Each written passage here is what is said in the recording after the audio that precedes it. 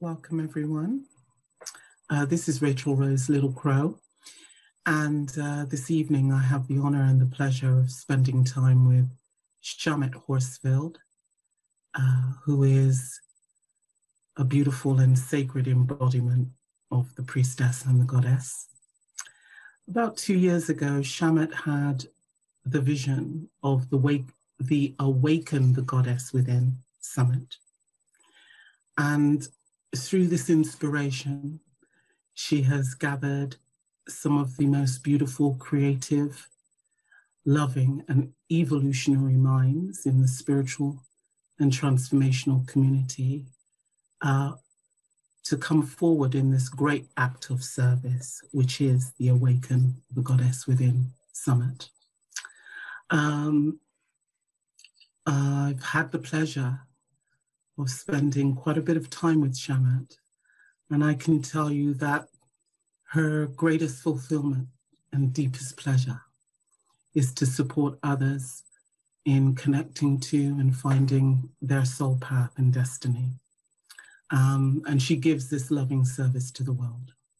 So on behalf of all the contributors to the Awaken the Goddess Within Summit, Schamet, we would like to thank you for gathering us and to welcome you into your time of sharing. Welcome, Schamet. Oh, thank you. Thank you, Rose. Thank you for that introduction. And thank you for being part of this summit. Such a pleasure. Such a pleasure. Mm. So I know that you've done so many interviews and asked these questions again and again. So now it's time, and I'm so excited. So Schamet, please tell us, what does the goddess mean to you? Wow, it feels very interesting to be on the other side.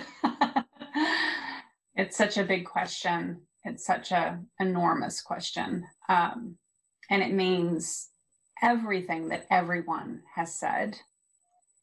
But I'll speak for my own journey.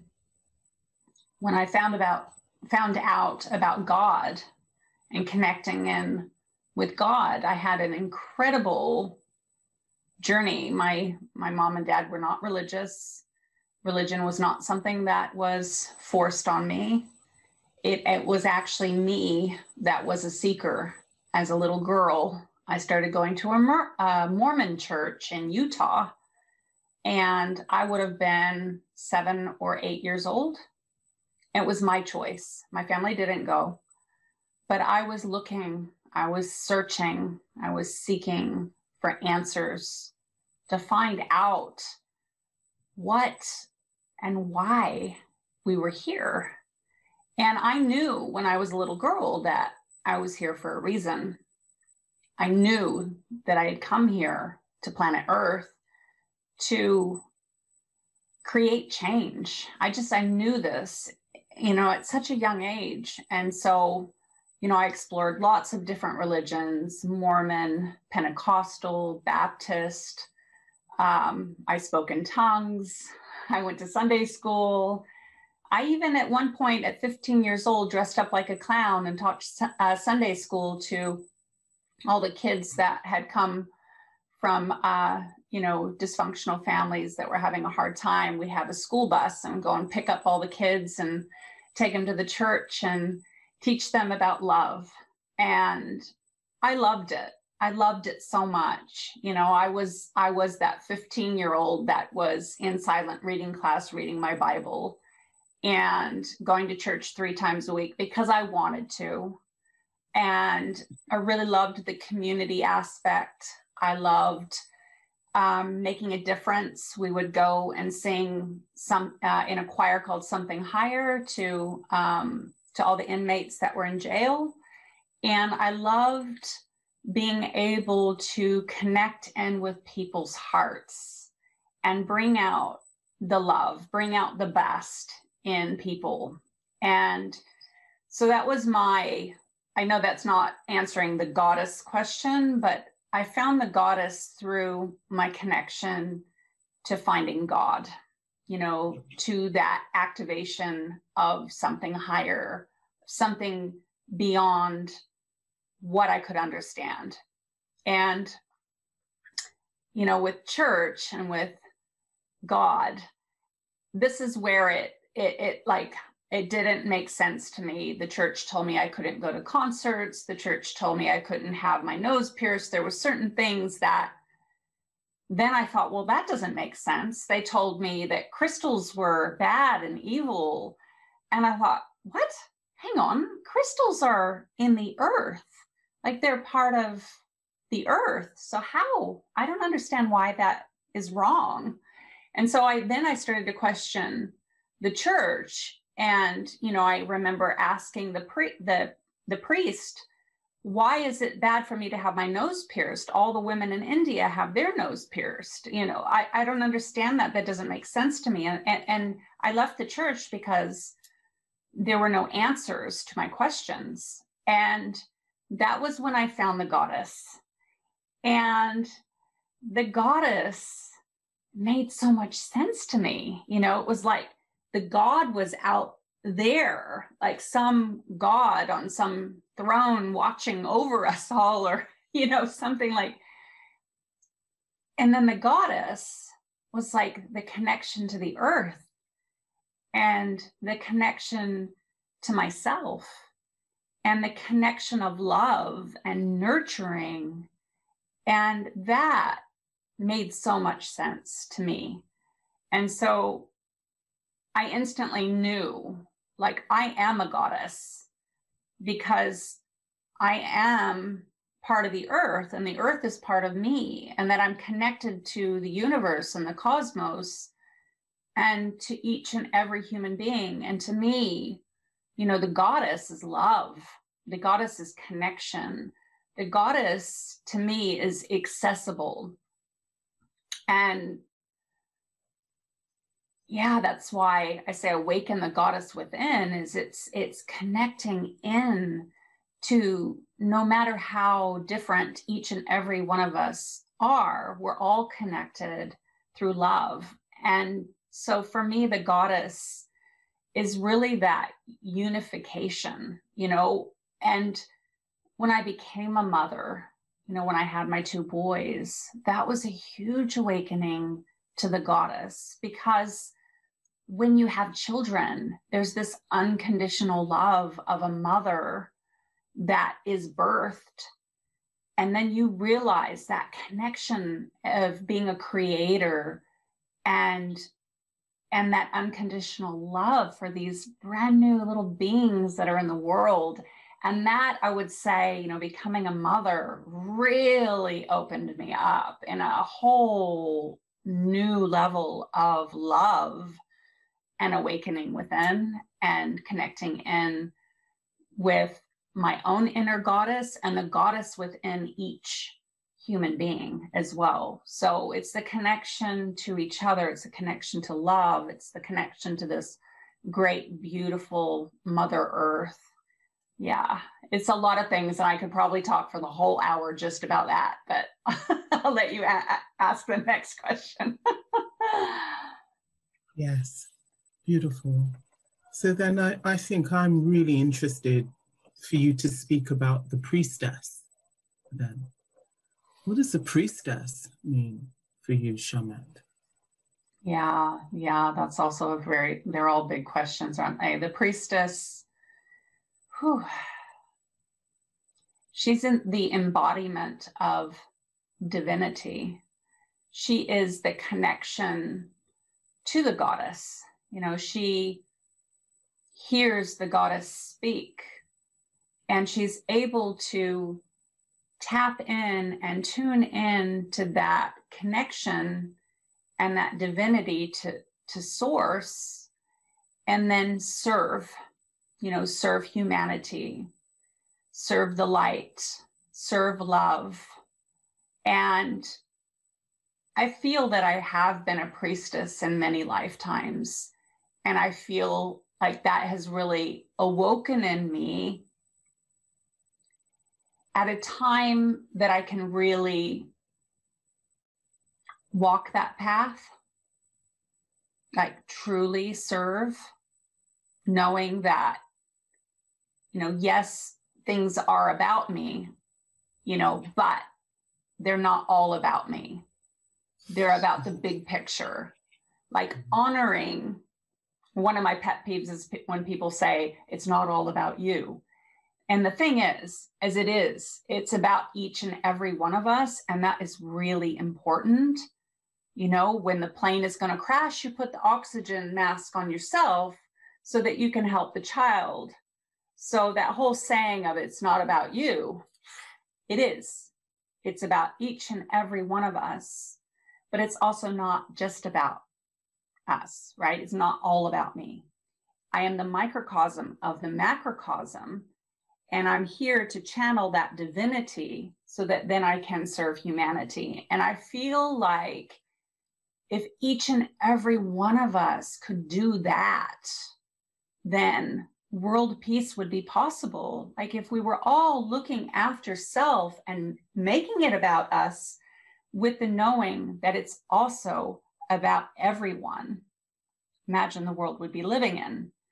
So the priestess is that oracle. It is that channel of what needs to come through, and then also executing it and actually walking the walk, talking the talk, and doing, and I don't mean being perfect. You don't have to be perfect to be a priestess, but it is about doing your best, and it's about serving humanity to bring more light, to bring more love, to bring more wisdom, to bring more truth. And yeah, the priestess really serves the goddess. And, wearing the crown and sitting on the throne as the high priestess and having that staff, it's not about ruling over people. Like that is old paradigm. It's about staking your claim and owning your power and being strong, but then serving. And that's the new paradigm. Yeah, the new paradigm high priestess is knowing that power within, but not having power over.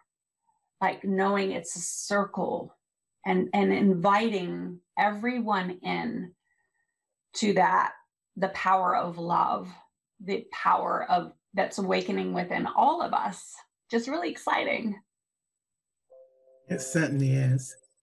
And I heard you mention the oracle in there. Would you like to just talk about the oracle now? What does the oracle mean to you? Yeah, this is a big one. This is a big one, I think, for a lot of people. And I personally went back and forth. Do I call myself a clairvoyant channel? Do I call myself an oracle? And I went back and forth, because to me, the oracle holds so much responsibility and so much weight and so much, there's so much in it. And I ended up claiming it and saying, no, this is who I am and what I do. Just because I've had so many premonitions and so many things that come through that it's more than just being a clairvoyant channel. Like I have actually seen and felt volcanoes on the earth erupting before they do. Like my husband and I were out to dinner and all of a sudden I just got sick. Like I was actually sick to my stomach. I started crying and my husband's like, are you okay? What's going on? I was like, I don't know. I have to go to the bathroom. And then I went and I was just crying and I was like, oh my God, honey, so many people are going to die. And he's like, what are you talking about? I said, oh my God, they were already dying. And I just like, really like, blah.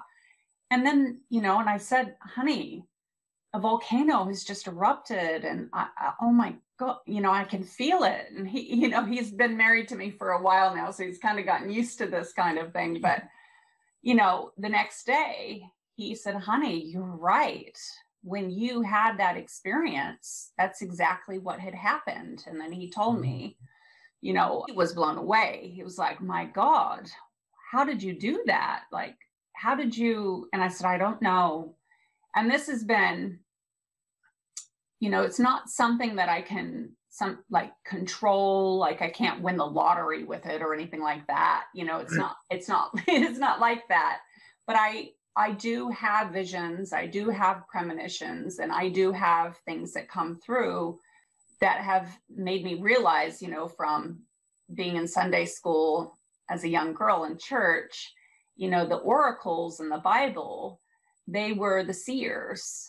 They could see things and they could feel things, and they were the guides. And so it's a big thing to claim, but I'm just being who I am and owning it finally. But the responsibility is huge. Yeah. It's all so deeply ancient feminine gifting. The motifs of the inner motifs of the goddess, the inner motifs of the priestess, and the inner motifs of the oracle. And so this brings us to the redemption then of the feminine spirit, and how you're experiencing that, Schamet. Yeah, that's such a big question. From my experience, I feel that I have lived many lifetimes on planet Earth, and I've been here many times. And when I really claimed and came out of my cave of being a priestess and an oracle, I felt the past lives of persecution. I felt the judgment. I remembered being burned at the stake for being a witch. I remember the pain of being ostracized and removed from the tribe because of my gifts and because of who I am. And, this lifetime is not so different. You still get alienated, ostracized, persecuted for being different, and made fun of, right? Who does she think she is? She's the priestess. She's an oracle. And there's a lot that goes with that. And I think most of us want to belong. We want to be part of the tribe. We don't want to be pushed out, because in the past, that could mean death. If you're kicked out of the tribe, you could die. So, there is a lot of redemption of the feminine spirit, because to really, truly, in my opinion, to go into that feminine energy is to come into our intuition. And I believe we all have that. I believe we all have the accessibility to develop our intuition, and that is part of that feminine power and that feminine energy. But because of the patriarchal, society and the patriarchal way of being, that has been shut down, and that has been ridiculed. It has been laughed at. It's been mocked. It's like, oh, you and your woo-woo, right? Even that word, oh, she's being so woo-woo. It's like pushing it down.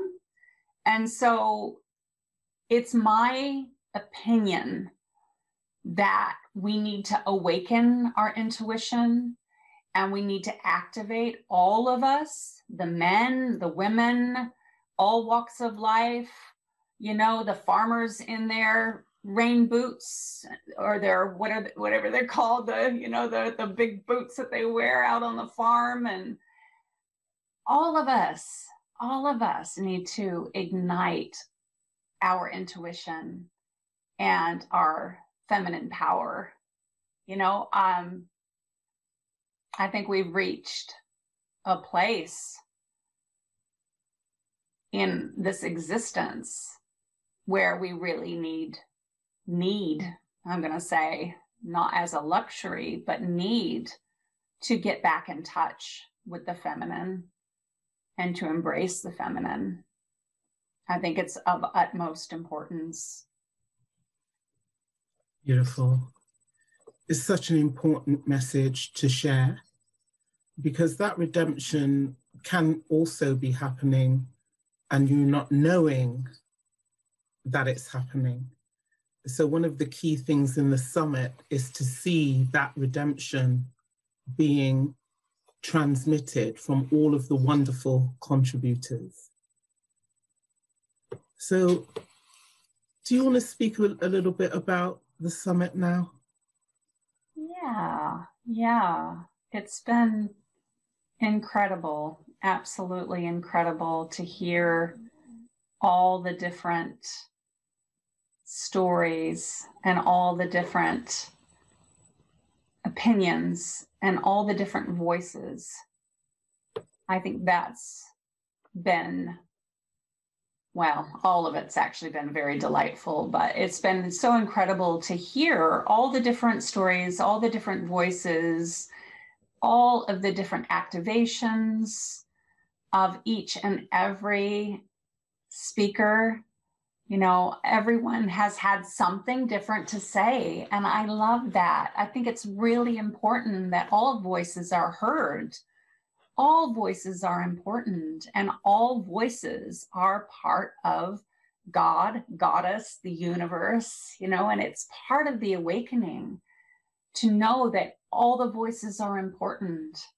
And, you know, that's my vision and my goal of the summit, is to unite each and every one of us to awaken within for all walks of life, all religions, all spiritual thoughts. To unite in love. To me, it's all about love, you know, and love is, it's powerful. It's a powerful, powerful force that if we just allow it in, it can awaken and unite the world. Yes. Love is the great awakener. Mm-hmm. Yeah, I love that. Yes. Do we want to speak more about how you're experiencing this awakening? I mean, in terms of where you're sitting as priestess and goddess and through what you're transmitting. Great question. The awakening. I'll begin by sharing a story. At around 12 years old, my sister and I both had dreams about the end of the world. And we shared those dreams, and we had them individually, separate to each other, but within the same week. I would have been about, I think, around 12, and she's 3.5 years younger than me. So she was quite young. And it's very interesting because her dream of the end of the world was fire and brimstone, and it was really quite scary, and like not a pleasant place, like not a pleasant experience. And my end of the world dream was that I was alone, and I looked up at the sky and I put my arms up and I went, oh, where has everyone gone? And then it started snowing, and it was beautiful. And I remember just filling up with joy and happiness. And it was so peaceful, and everything was just, you know, snow everywhere. And I just find it really interesting that, you know, now at 46 years old, I'm living in Sweden, where, you know, and we're in lockdown and we're here by ourselves. So we're kind of alone, and that I've come to the snow, and to me, I feel like that was in some ways like a premonition dream of the awakening to each and every one of us is going to be different and is going to be unique to our individual awakening. So it's a really big, vast question, but I do believe, you know, we are in very interesting times. And, you know, when I first started my awakening journey, well, many layers of awakening, many like an onion, you know, but like the big awakening was when I had a premonition dream that my father died, and then he died the next day when I was 19. And that certainly woke me up. It woke me up into searching, like, who am I? Why did I dream that my father died and then he died? And why do I see ghosts? And why do I have all these experiences? And who am I? And all of that, you know. I feel like, you know, the apocalypse is now. Like, we're here, we're going through it, and we have been for a long time. And that awakening, it's so hard to put into words. Oh my goodness. And I'm now feeling for all of the people I've interviewed. It's because there's so much to say. I mean, I could write a whole book about the awakening. It's so interesting.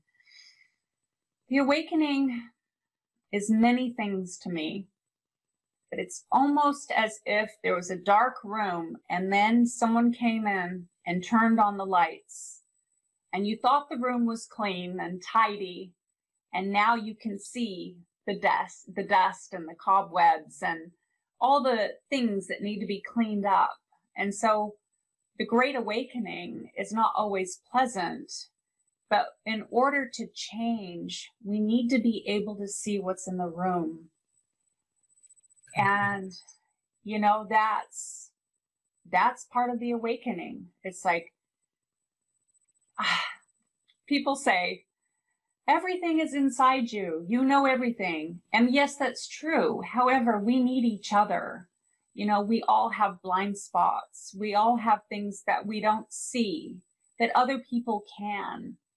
And so the awakening to me as well is awakening to the connections that we have with humanity, and remembering that, yes, we are a spark of the universe, and that we are God, Goddess, Allah, Spirit, like we are all of that, but that we're also human in these human bodies, connecting and learning and getting in touch with our shadow and our stuff that needs to be cleaned up, you know. And so the awakening is not always pleasant, but the awakening is also joyful in the sense that, you know, when you clean up that room, you get to enjoy how beautiful that room is.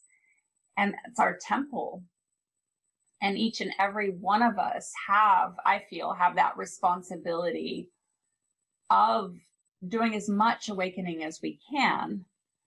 And, you know, we could just accept things as they are, but then what is the future of that? I don't see that it's sustainable. And so I feel that Mother Gaia and the universe and the cosmos is shining that light on all of us. And like, we are actually being blasted with light. Like that, the scientists know that we have been blasted with light. And so we all need to wake up, you know, and become responsible for this beautiful planet that we're living on. And yeah, so yeah, I know, big question, isn't it? Oh, but back to my dream. Like, some of us will be thriving right now. Some of us will be dancing and joyful and happy and having the most amazing awakening process and journey. And some of us are really struggling and being hit hard. And some of us, it's a little bit of both, you know, and so it's really all over the show. It's you know, when that light, like how clean is your room? What do you need to do? Like, yeah. And so the message started coming through, your message for humanity. I could hear it coming through just then as you spoke about the awakening. So if you have a message for humanity, what would that be, Schamet? My message for humanity is do your best and be okay if it's not good enough. Like, I think for me, when I woke up and I realized my responsibility, you know, to my carbon footprint, to my fellow humans, to the animals, to the earth, I felt this weight on my shoulders, and it paralyzed me, you know, to the point where then I didn't know what to do or how I could do it. And then it became too much. I also became an overachiever. I still am. To, you know, this urgency of, oh my goodness, we've got to save the earth. We got to save the animals. We got to save humanity. Oh my goodness, you know, this mission is so big. And then I got spun out, and I don't want people to be complacent and go, oh, the earth will look after herself, la, la, la, you know, everything will be all right. And then just not do anything, because that's what we did in the 70s, right? Everybody got stoned and checked out, and peace, love, happiness. And then, you know, it kind of like it started, there was a movement that started, and then everyone just kind of like, I don't know, ate pizza, you know, like we did that. It didn't work, you know, and so it's time to get back to our core, to our center, to our purpose. And each one of us has a purpose. Each one of us has a unique brand of magic to share with the world for humanity. And so remembering that it's the weight of the world is not on your shoulders. It's about doing what you can do. You know, for me, it was this vision of the summit, and then bringing all these amazing people together, you know, as like a lifeline to humans in the world that need this activation. And so I feel like I'm doing my part by doing the summit, but you might have something else that you can do and contribute to humanity that is specific to your dream and your heart. And so, you know, it can be as small as smiling at someone on the bus. It can be as small as just being kind, because actually that's not small. It's huge. And you never know the impact that you have by just being kind. And I'm starting to cry because someone told me this story about how they smiled at someone on the bus, and the person on the bus later, like a long time later, came back and said, that smile and you being kind to me saved my life, because I was going to end it all. But because of your smile and your kindness, it gave me hope to be part of humanity. So, you know, don't underestimate the power that's within you and your contribution. And, you know, every single one of us has something, some spark, some gift, some superpower, something to bring to this world, and that each and every one of you is unique like a snowflake. There's not another one of you, and we need all the drops in the ocean to make the ocean. So without your drop, we would not have the ocean. So I want to say to humanity to do your part, like do your part, but also make sure that you're not doing everyone's part, right? Because we all actually do need each other. And that's another thing I want to say is I used to be so independent and think that I didn't need anyone. Like I am sovereign in my own being. And as much as that is important, it is also important that we have family, that we have tribe, that we have connections. So get the support you need. Like if you're depressed, you're sad, you're upset, reach out for a lifeline. You know, this summit is full of, I think there's 30, I've lost count, 32, 33 of us, of amazing healers, therapists, transformational coaches, and, you know, reach out to one of them, you know, and get the support that you need. Start a women's circle, start a men's circle. Like, let's keep connecting in with each other's hearts. And yeah. Thank you so much for the message. Yeah, my message is you are not alone. You are not alone. You also have all your angels, your guardians, your guides, your spirit animals, your ancestors to connect in with. That's been really helpful for me too, especially during lockdown. You know, I guess that's my other message is that you don't need to be an oracle or a psychic channel or psychic medium, clairvoyant channel. You don't need to be any of those things in order to connect in with your spirit guides, with your connection. And I urge everyone to really, you know, connect in with your roots, connect in with your God, your goddess, your awakening within, and get out in nature, hug trees, spend time by the ocean, by the lake, by the rivers and the streams, and really connect in with yourself and your own connection. Perfect. It's such an incredible invitation, done with so much love. And I hear the message of kindness being the radical thing, the radical act, the compassion now being the radical act. Really beautiful, that clarity you bring to us there, you know.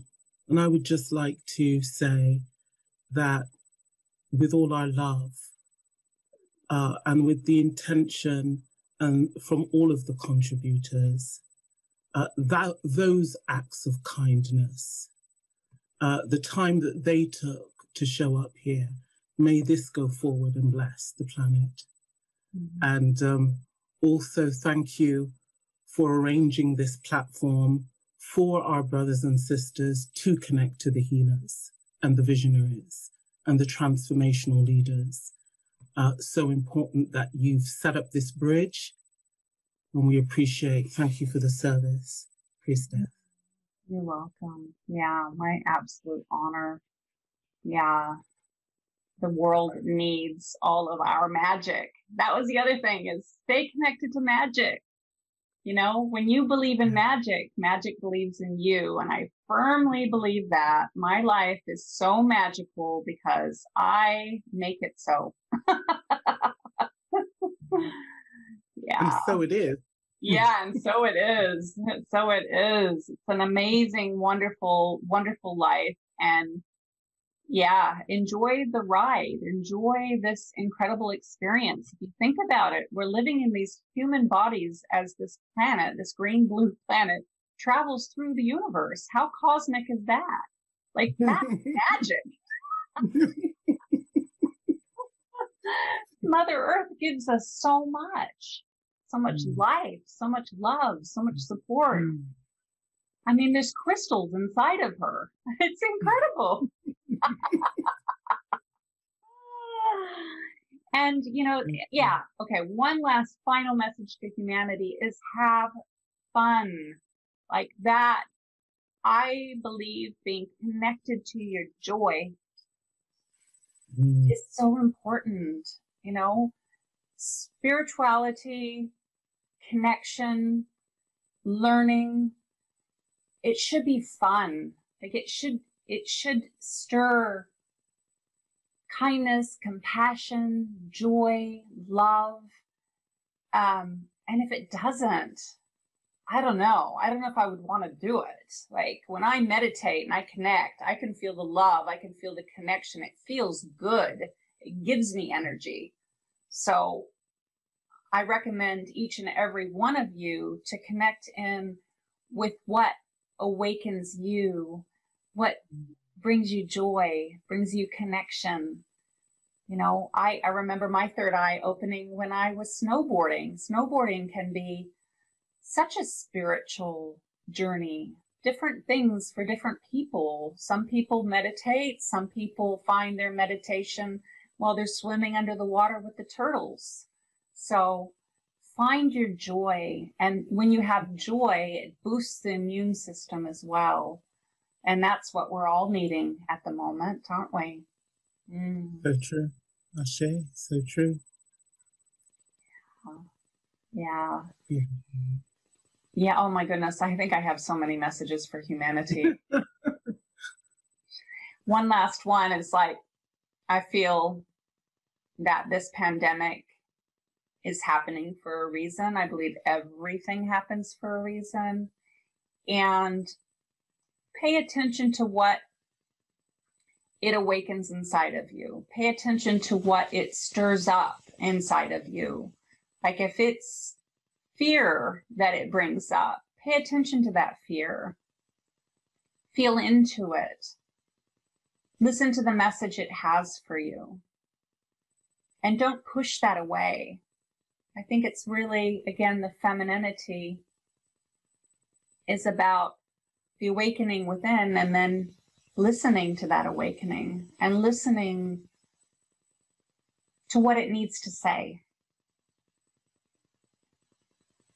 Yeah. I think that's me. All right. We were just waiting to make sure. Thank you. Thank you for that treasure chest, for all the jewels of this whole entire summit process. Yeah, you're welcome, Rose. And thank you so much for interviewing me and holding space. Yeah. Such a treasure. Such a treasure. Yeah.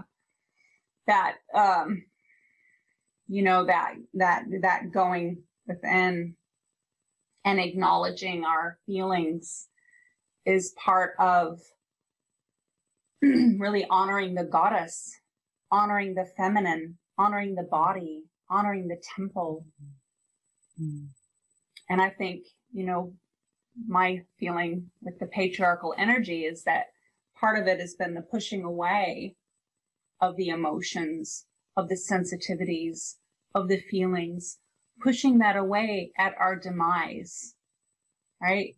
And so now it's time to, and sometimes it's painful, and sometimes it's hard, and sometimes it's uncomfortable, but making peace with all of those feelings and all of those parts. Yeah.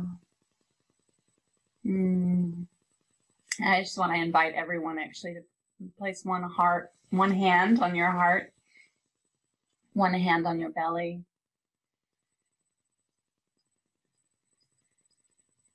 I'm just taking a moment to honor you and your journey and your voice and your vision, and honoring the awakening within you, knowing that all voices are important. All voices need to be heard.